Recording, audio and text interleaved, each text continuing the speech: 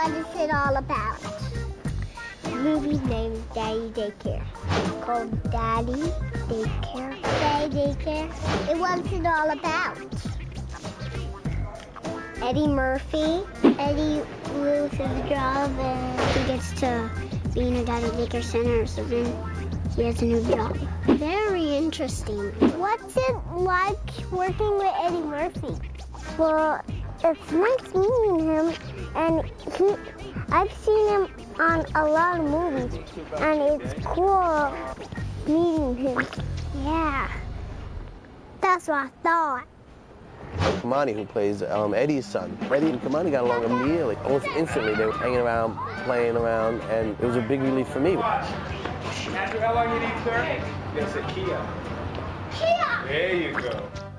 I'm a parent, so I know how to relate to a kid in a cool way. And I think made it easy to be able to act with Kamani on screen. Hey, Phil. Phil. Kamani and Eddie have a great chemistry, and they're really, really wonderful together. And when the camera's off and he says, Eddie Murphy, I'll see you at lunch today, you know that that comedy goes beyond the set. Eddie was like, he'd come to work and he'd be working with 50 kids, and he goes, it's still better than when I go home. I got 5 kids and I'm like always listening for something to break. So this is like whatever breaks is a prop. Turn back to your bar. We gotta take a break now. Okay. No, we gotta take a break. Crispin, you wet. Back over here. The difference is that you can tell your own kids, hey, get over there and be quiet. And on the set, it's like you have to negotiate with the kids all the time. Max has to go pee. No, you don't. What's it like working with Eddie Murphy? Eddie Murphy's a movie star, and he likes to play with us. Say what? What's the line? Say it again. Try it once more. What are you saying? Once more? I just love working with Eddie Murphy. Star Wars first came out. It's fun because we get to like talk to him and stuff. We get to be crazy. We get to leapfrog with him, and he doesn't watch that much baseball, so he's not like a baseball fan or anything. He is mimicking, I think, his own existence, and it just shows you that time around the Murphy house is probably pretty funny because he's really clever with the kids and he's very real with them. You know what? Why don't everybody just run around the circle, okay? Run around the circle. They call me Eddie Murphy a lot. Eddie Murphy, good morning, Eddie Murphy. Hi, Eddie Murphy. It's just so many. I don't know what to say. Eddie Murphy! No, I'm not Eddie Murphy. Thanks, guys, for watching. Let's play it again. Try it on the set. Steve Carr, not a great talent, not really funny. That's not really true either. What does a director do on set? It tells you what to do. He tells us what to do and what to act like. Is everybody having fun? Yeah. Are you interested in the ancient arts? Our coach is Andrew, and Steve is the director. We worked with a child acting coach named Andrew McGarrian. Okay, name your name in the movie. What's your name in the movie? What's your name in the movie? Jamie. Duncan. Crispin. Nikki. Becca. What's your name in the movie? Ben. Who am I? Andrew. Oh, that's right. Absolutely terrific. Did an amazing job with working with him prior to the beginning of the film and during the film. Yeah. Good job. Walk in the boundary. Pay attention to Andrew. That's your boundary. You got it? Tell Eddie, Marvin, or Phil say you can go. That's it. The boundary. Okay. He's our coach. He helps us, and we even copy him, like when he says silly words that are not real, like shut. And also when he says quiet, we go quiet. Ha ho! Ooh-wah! Oochie-woo!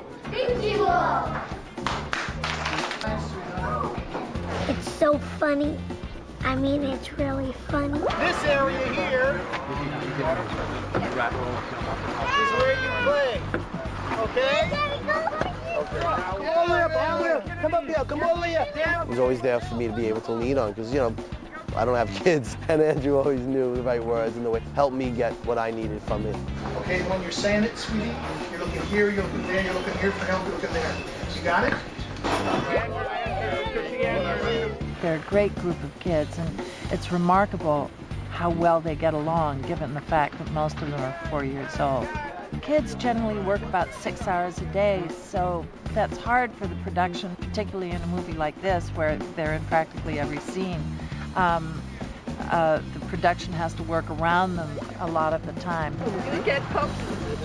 What's kind of crazy is the logistical problems that creates. I mean, when you shoot a movie, you're usually here all day for 12 hours and you're just kind of like, you know, rolling along. But with kids, you know, they gotta take their nap and drink milk. They have a union. They have Game Boy breaks for like 20 minutes.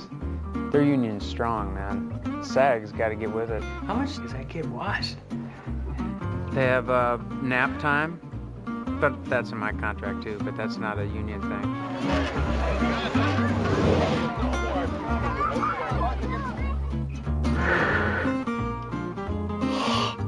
So, Mrs. Hinton, you're going back to work. Lawyer, I believe your file said? It's actually astonishing how much a 4-year-old can comprehend about the making of a movie. It's something they're interested in. They have tapes at home. They watch television, and they understand the process. Hey, you see me on the camera? Interestingly enough, you think kids are somewhat confining, but they're not at all. I find it to be exhilarating, and it's all about listening to kids. You just let them do what they're going to do, and then you look at them and don't react, and it's funny. Let's go! Let's go!